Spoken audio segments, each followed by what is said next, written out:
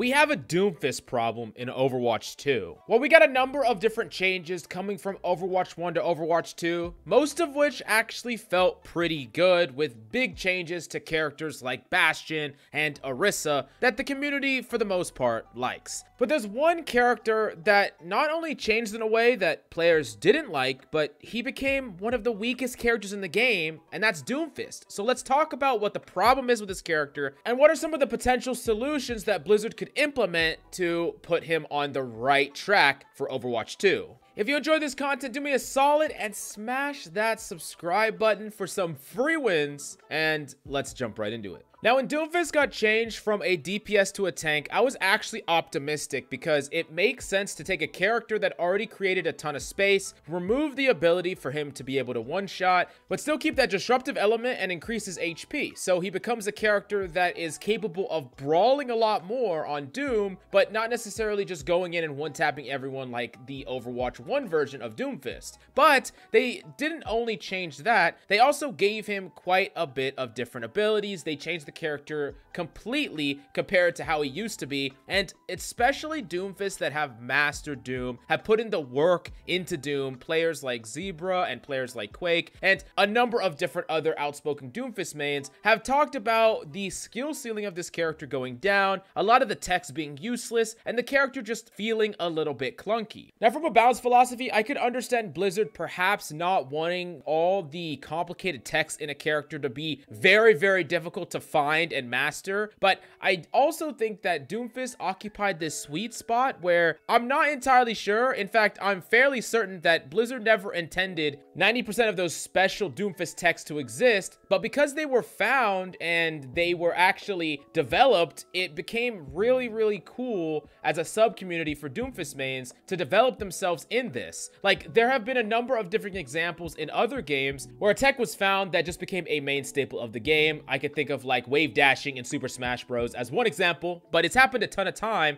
and I don't entirely think it made the most sense for Blizzard to just completely rework this character from the ground up, when I think you could have just fundamentally kept his abilities the same, but dramatically reduced his damage, increased his survivability or shield gain off of his abilities, and all the pre-existing knowledge that Doomfist players had would have remained, but Doomfist wouldn't have been this one-tap character anymore, more of a disruptive brawler. Now, regardless of that, we're in a new world now, and I highly doubt they're going to revert any of that back. So what's the problem with Doomfist in his new form, besides the text, besides the advanced knowledge? Why is this the worst tank by far compared to all the other tanks? It really comes down to two big problems. The first one is that there are replacements to his effect. Characters that want to dive on top of you, Winston is just flat out stronger. Even Wrecking Ball is very weak. So characters like Winston and D.Va just provide much more utility than a character like Doom. That's the first reason. And the second reason is displacement in Overwatch 2 is a lot weaker than displacement was in Overwatch 1. And for those of you who don't understand what I mean by that, the movement of characters, force moving them, pushing them around, was actually very powerful. When you had two tanks that could be actually moved around and pushed around the fight and pushed into your team and crowd controlled all around the map, that was very, very strong, and you got a lot of value from that even outside of your kill and dueling capabilities. But now, not only is that less powerful because it's only one tank, but it's less likely because tanks have a CC reduction. Also, due to the sporadic nature of how teams play now, how they're typically spread, a lot of characters have mobility, DPS are often flanking. It's harder for Doomfist to go and disrupt a death ball, for instance, and there's a lot more sporadic characters and fights that actually target some of Doomfist as a tank's key weaknesses. Now, even outside of all of that, good Doomfist could still find value if they mastered the character and they were very strategic in how they engaged. But there's another huge problem about Doomfist, is that he has a ton of ability weaknesses. CC just completely destroys Doomfist. He gets hooked, he gets slept. Outside of traditional CC, he could also get hacked. This character has a lot of other characters that just completely shut him down.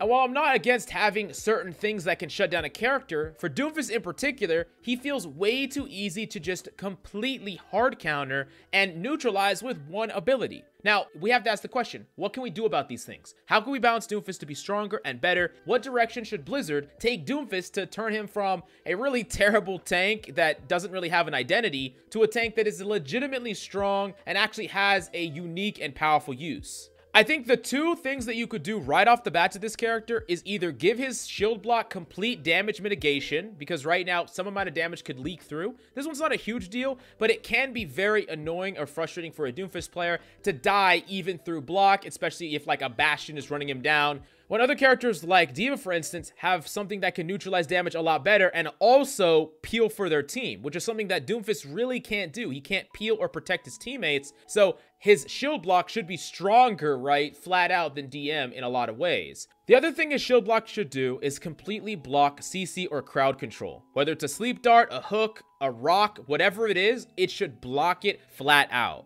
Now, there are some potential problems that could come up if you do this, where if Doomfist does end up becoming strong, that is one of the ways to shut him down. And if he has a way to counter that, then, you know, he could become really, really hard to deal with. However, if you shorten that block window and you make it so an Ana has to hit a sleep dart on him as he's flying into her, as he's flying above her. Same thing with all these other abilities. It creates a situation where the skill shot is there for you to still shut him down, but the Doomfist also has some sort of counterplay, right? He comes in, he gets to actually potentially play around these cooldowns in a very similar way like a Genji would reflect at the appropriate time, but you can play around that. And it's not going to be as powerful as a reflect because it's not going to return that damage back, but it will protect the Doomfist. And if you do those things and change it in this way and Doomfist becomes too powerful, you could easily just keep shortening that shield block window, because I think most people would agree that having a shield block that blocks all damage and CC for a small amount of time is better than one that doesn't block any of those things, but it lasts longer. Now, this really kind of fixes a lot of the counter problems of Doomfist, but at a more fundamental level, displacement characters like Wrecking Ball and Doomfist don't necessarily get the same value that they did before, like we talked about. But now Doomfist can go through the cycles, has a shield block that can legitimately protect him, so it allows him to go in a little bit more aggressively and create those cycles where he goes in, disrupts the enemy, potentially sets up a play for his team, shield blocks, and actually protects himself, gets out, and eventually he can do actual damage because that shield block is going to ramp up his punch. He goes in for a combo, and he actually can have legitimate impact and damage on the board. One thing about the community is I think that Doomfist gets unfairly looked at as a character that is not allowed to do damage because they don't want Doomfist to be like old Doomfist. I think there's a lot of PTSD about last Doomfist as far as tanks are concerned. They're like, Doomfist shouldn't do a lot of damage. Doomfist shouldn't be able to get kills. But if we look at all the tanks that exist, they all are freaking fragging. Zarya, D.Va, Roadhog, freaking Sigma. They're all just killing. They're all killing. Like, it's okay if your tanks kill. But I do think that in order for Doomfist to get those impactful kills like old Doomfist, he should have to go through multiple cycles. And that's what the power block charge up actually creates, because Doomfist has to go in and create space in order to charge up that power block in order to deal damage and make plays. So he goes through that cycle, kind of like a Zarya that is building charge, goes through a cycle for a while before she tries to make a play. Same thing with Doomfist, but you gotta increase the power level of his block. Otherwise, it's unrealistic for Doomfist to ever go through those cycles. And yeah, I think that that would be a good change, a good start for Doomfist. Still not quite sure if the current state of Doomfist is the best form for him in the future, and maybe other reworks are needed. But I do think that this is the direction that they should look to go in. But I want to pass the question off to you. How do you feel about current Doomfist? How do you feel about some of these changes that I suggested? And if it was up to you, how would you balance Doomfist in Overwatch 2 to make him powerful and unique, but not oppressive? Very tricky here. Definitely let me know what you think about that and smash that subscribe button. Thank you for supporting my channel, and I'll see you next time.